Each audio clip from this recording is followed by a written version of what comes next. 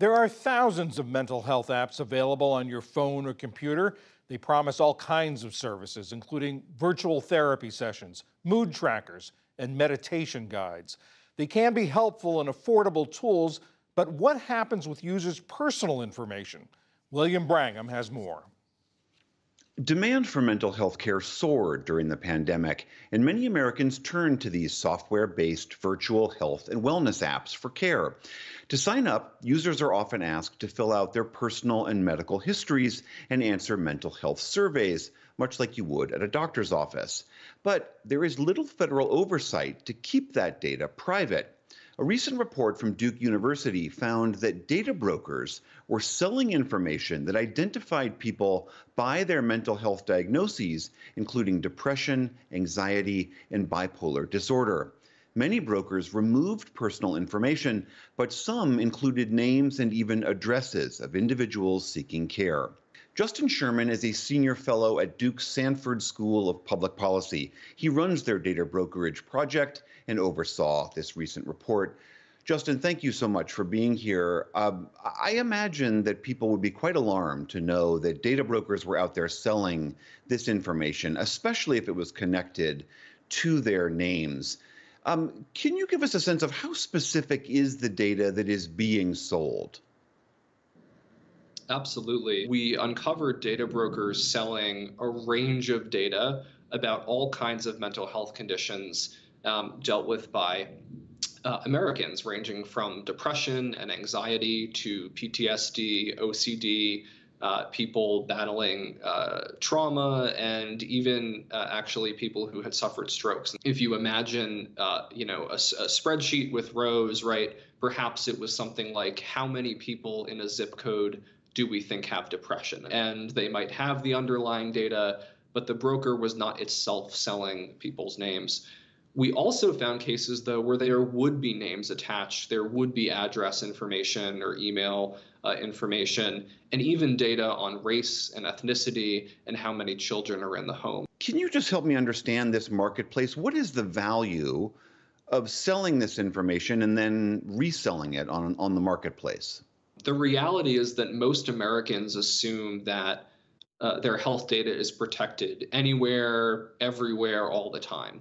But unfortunately, that's just not true. There are a range of companies who were not covered by the narrow health privacy regulations we have. And so they are free legally to collect and even share and sell this kind of health data, which enables a range of companies who can't get at this normally, advertising firms, big pharma, even health insurance companies, to buy up this data en masse to do things like run ads, to profile consumers, to make determinations potentially about health plan pricing. And the data brokers enable these companies to get around health regulations to get that information in the first place. Let's just say someone is watching this or reads your report and is concerned that they might have some information out there that they want to protect.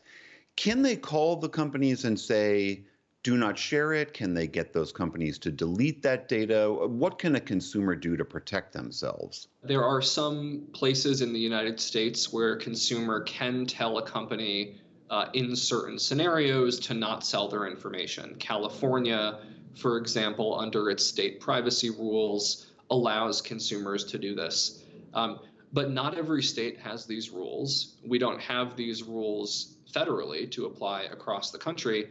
And the real challenge here is that most people aren't aware this data is being collected and sold on them in the first place.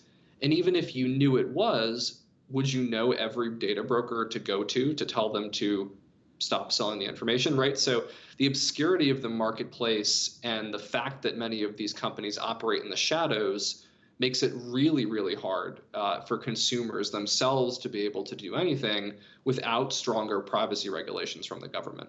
Do you know of any initiatives or effort by the government to try to tighten those privacy regulations? There are some efforts underway. So the Federal Trade Commission, the FTC, for example, recently took action against GoodRx, which is a large online prescription provider and telehealth company, because GoodRx was falsely advertising to its users that it was regulated by health privacy laws when it wasn't, and it was secretly sharing users' health data with Facebook and Google and other companies. And so there is some space for regulators to come in and say, this is deceptive to consumers. This is not something that should be happening. There have also been a couple of bills at the federal level to address this, but we still have these privacy battles ongoing in Congress, and it's an open question, if we're going to get there. All right, Justin Sherman at Duke University's Sanford School of Public Policy. Thank you so much. Thanks for having me.